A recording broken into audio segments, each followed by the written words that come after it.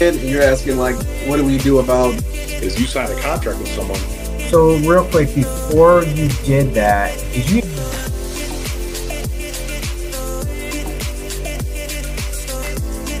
More than 30 years. I got my real estate license in and your origin story. Is that he made an age joke the last time we were. I'm gonna use that kuka.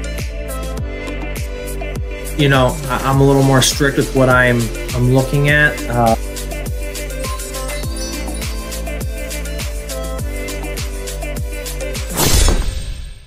Khalif, what do you think networking is, inbound or outbound? It definitely goes both ways. Okay.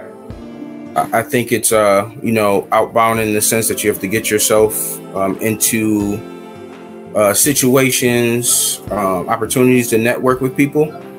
Yep. But on the flip side, you know, you got to make yourself as available as, you know, your schedule allows for people that are quote unquote inbound, that are reaching out via text or email, DM, however, to make sure you're again initiating and responding to those inquiries.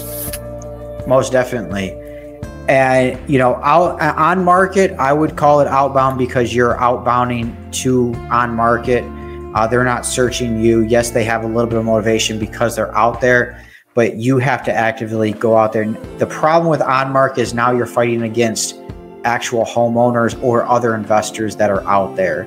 So, you know, on market is a harder strategy, just to let you know. There are people out there that like to say that on market is very easy. And, oh yeah, if the numbers work, they work. In some markets, I'm like, for instance, my market here in Metro Detroit, even if it's on market for a certain price and you're trying to sell it above that price, you're more than likely not going to sell that deal unless the numbers work way too much. Okay, way too much.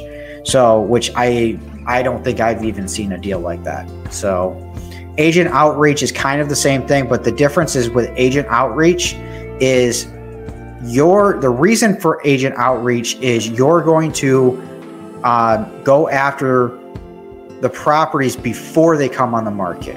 Okay, get on their off-market list. Get those properties before they even hit. Okay,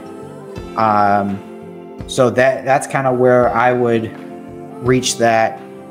Inexpensive ways to market would be Facebook Marketplace, Craigslist, door knocking. Now, I haven't done door knocking, but I've heard of people doing it. Okay, driving for dollars. Okay, and networking. Everybody thinks that driving for dollars, you need an app. You need all this stuff, this extra technology in order to do it.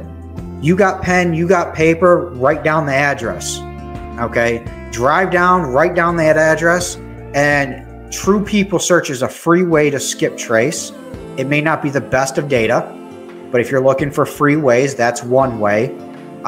Or you can pay the 12 to 15 cents per lead and actually get it skip traced.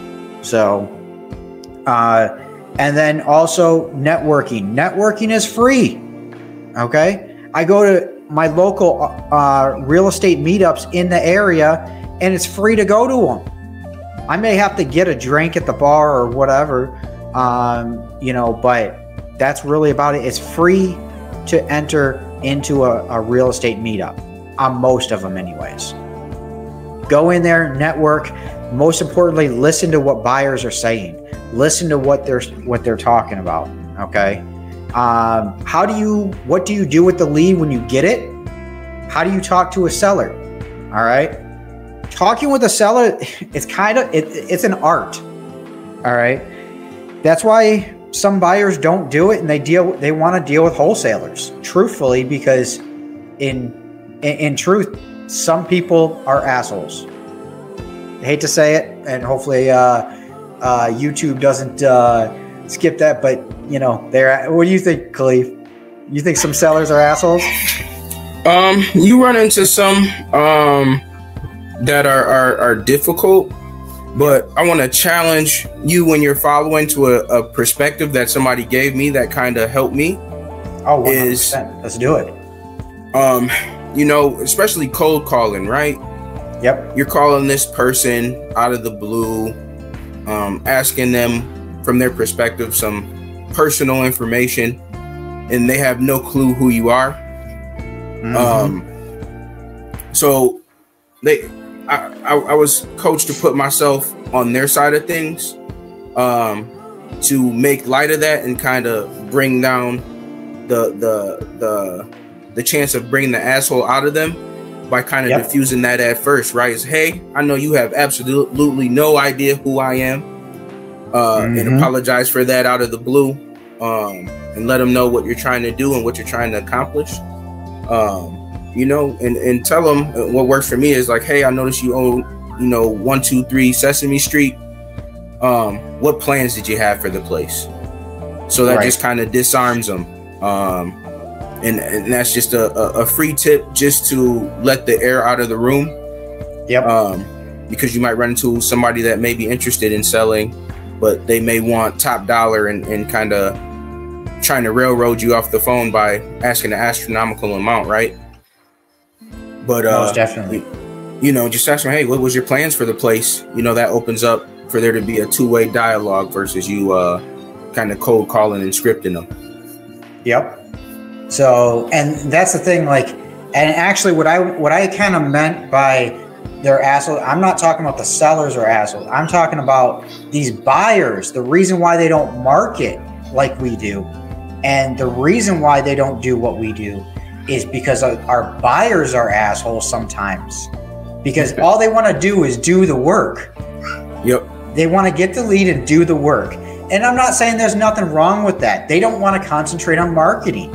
And then now all the buyers are doing is seeing our solutions. That's it. They don't see all the work that we put into it. And if anybody out there sits there and says that wholesalers don't work, I challenge them on that 100%. I really challenge them. So I want to see in the chat, anybody out there that is watching right now, tell me what way you market or what way you want to market. Whether it be cold calling, direct mail, bandit sides, whether it be networking, anything like that. Put in the chat what way you prefer to market. I want to hear that. I want to hear how many people out there. I want feedback, everybody. I want feedback. So keep putting in, go ahead and put in the chat and we'll go from there. This is kind of a very important thing for wholesalers, is how to talk to sellers. Talking with sellers is not about the numbers. It's not about, hey, do you want to sell? Okay, great. I'll give you this. You have to build rapport. You have to find out what their pain is. Okay, find out the reason they said yes, that yes, I'm interested in selling. Okay, all right, and so we got one person, Amber Tintini from Facebook, said agent outreach, text blasting, and networking. 100%. So finding out their pain and figuring out what and I think this is the most important quality, is do not lie. Sellers will pick up on if you're lying. Okay, be authentic with them. 100%. If you're authentic, that comes through. They will trust you. Be honest, and be honest with them whether you can help them or not. Okay, try to figure out where, and I'm going to steal this from Pace Morby. He has a huge story. Look up his story on this, but it's called Find the Bunnies. Okay, I'm not going to tell his story. Look up on YouTube, Pace Morby, Find the Bunnies, his story on that. But it's a hilarious story. Basically, find what their pain is. Try to see how you can help them. Okay, and I even talk to sellers and I tell them, hey, even if you don't go with my offer, please let me know if there's any other way I can help you. And that goes a long way as well. I'm not sitting here saying use that as a tactic and expect a huge return from people on that. What I'm saying is just be genuine with people and offer to help. That's all. Okay. Be creative and see if they would be interested in any type of creative solutions as well. Okay. Be with everything with a huge tick right now. There's a huge thing with creative financing and doing land contracts, whatever they may be. See if there's a creative way to make the deal happen. Okay.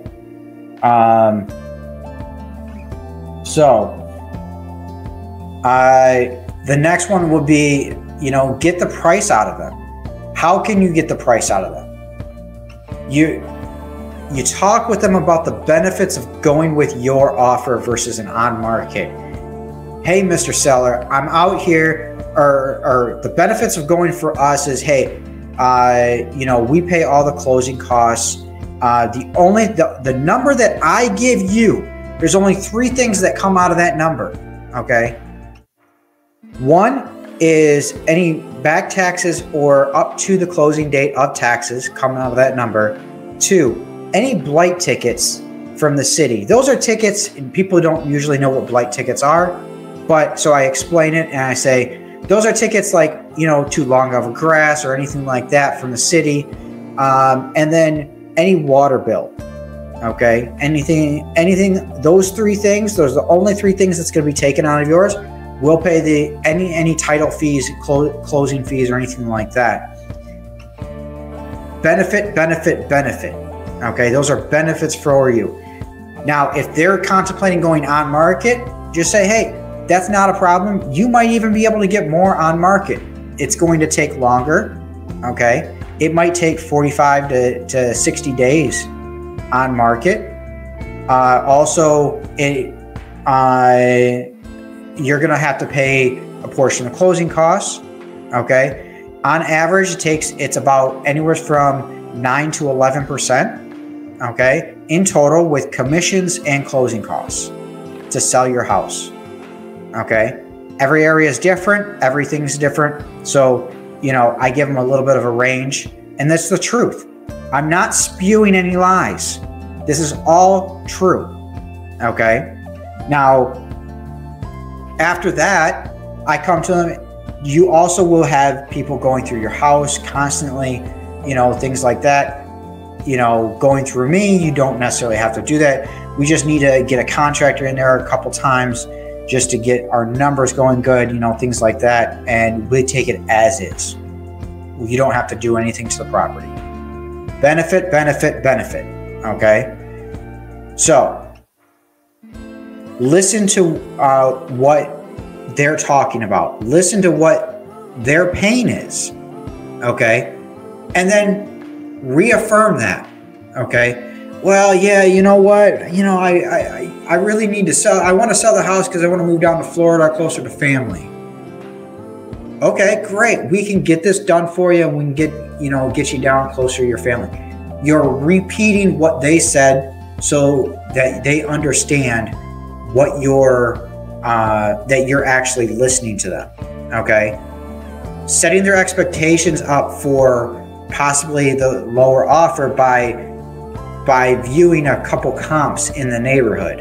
Okay. By listing, hey, your neighbor down the street, they just sold their house. It looks almost identical to yours, and it sold for X amount of dollars, and that was completely redone. How much do you think you would need to get it, to get the house where that needs to be? You're getting them to talk about how much the renovation cost is, and you're getting them to talk about what you need. Okay. You have any ideas on that, Khalif? No, that was good. Especially when you have somebody that's kind of not in the same stratosphere as you as far as asking price. Mm-hmm. Is, you got to put on your education hat. 100%. And walk them down the path to how you got to your number. Just again, to be authentic with them, and being genuine is that, hey, I'm in this to help you. And in that, I am looking to make profit for myself. And here are the bare bones numbers and how I got to where I got. So again, you're not just being the hammer, right, and just throwing a number at them and call me if that works.